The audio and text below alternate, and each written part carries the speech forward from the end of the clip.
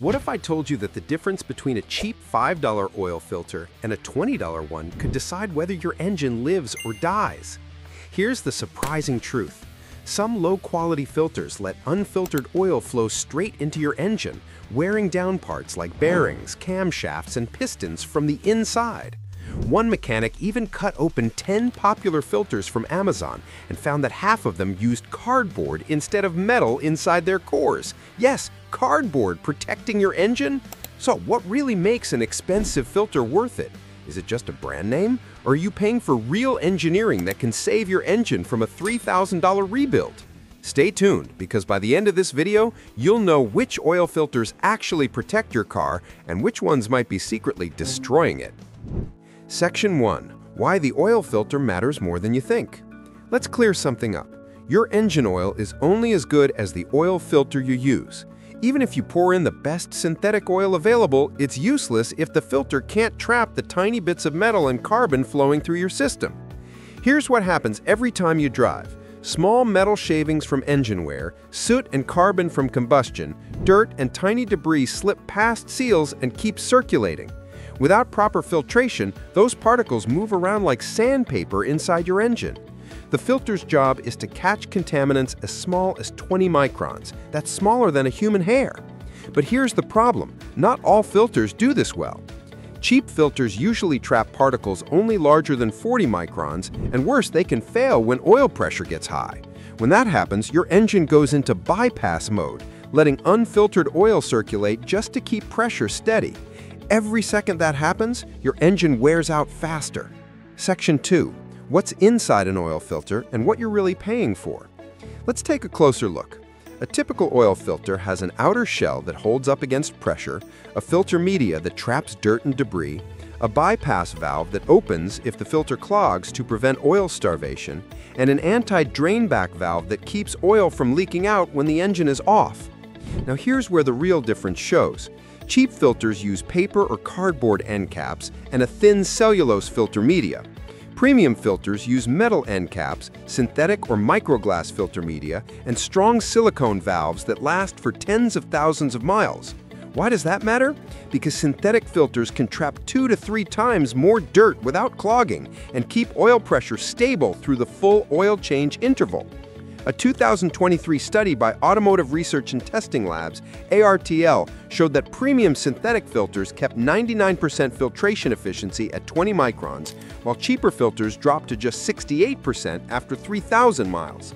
That means about 30% of dirt in your engine oil slips right past a low-quality filter. Section 3. The hidden danger: filter collapse and bypass mode. Here's something even many mechanics don't mention: filter collapse.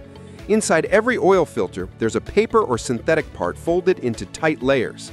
Under high oil pressure, like during cold starts or hard acceleration, cheap filters can collapse inside, flattening the folds and blocking oil flow. When that happens, the oil pressure in your engine suddenly spikes and a bypass valve opens. That lets unfiltered oil rush into your bearings. This is why most camshaft bearing failures in high-mileage engines happen in cars using cheap filters. The oil pump works fine, but the filter fails quietly. In one test by Project Farm, a Fram ExtraGuard filter actually crushed itself during a 150 degrees F pressure test at 80 psi, while a Mobil 1 extended performance filter stayed strong. That difference can mean reaching 200,000 miles or losing your engine at 90,000. Section 4. Cheap versus expensive. What's really inside? Let's talk about real proof. A well-known YouTuber and mechanic cut open 12 oil filters from popular brands. Here's what was found. The cheapest filters were often the same generic products with different labels.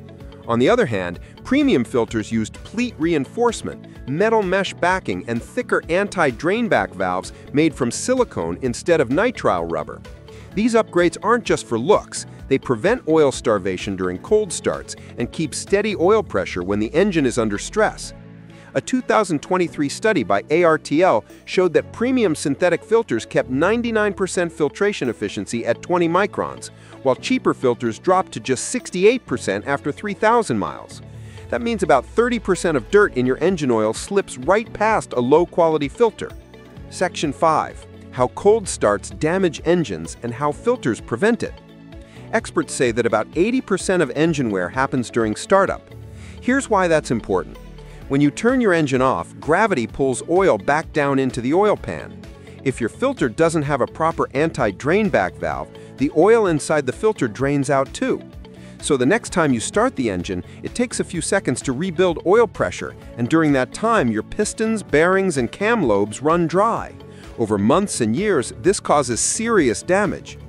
Filters with strong silicone anti-drainback valves found in premium brands like Wix XP, Mobil 1, and Bosch Premium keep oil in place. So when you start your car, oil pressure builds instantly. This is why engines that use premium filters sound smoother during startup, while cheap filters often cause that dry ticking noise after sitting overnight. Section 6. Do expensive filters really last longer? Let's break it down by mileage. Budget filters last about 3,000 to 5,000 miles before clogging starts. Mid-range synthetic blend filters work safely up to 7,500 miles.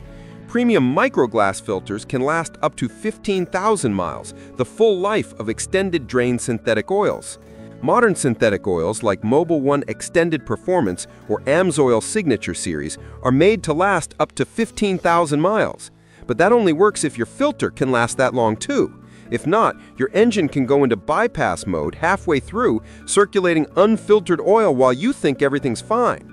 That's why manufacturers like Toyota, GM, and Honda recommend premium synthetic filters for long service intervals.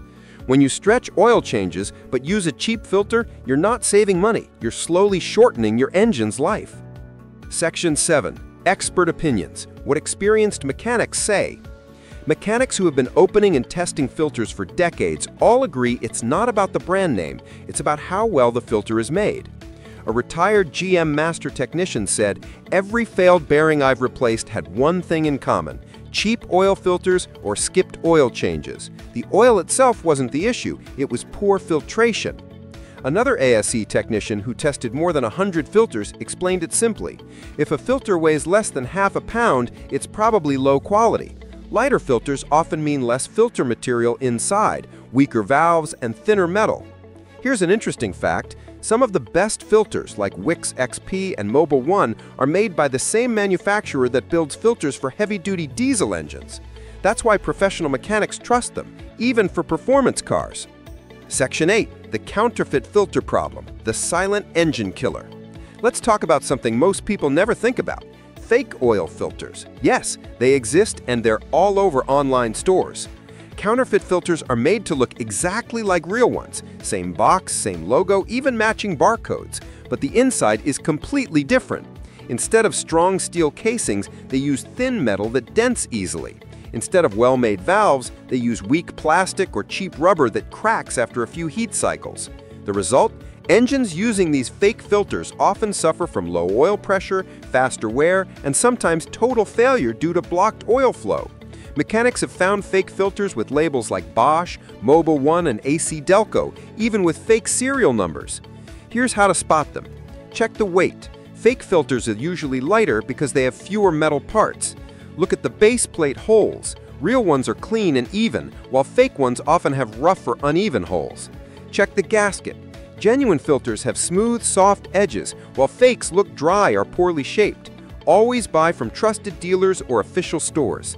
A mechanic from the Care Car Council warned that fake filters can lower oil pressure by up to 30%, which is enough to damage turbochargers or cause bearing wear in just a few thousand miles. So remember this, your engine's life depends on the right oil filter. Don't go cheap, go smart. A quality filter keeps your engine alive for years. If you found this video helpful, make sure to like, subscribe, and share it.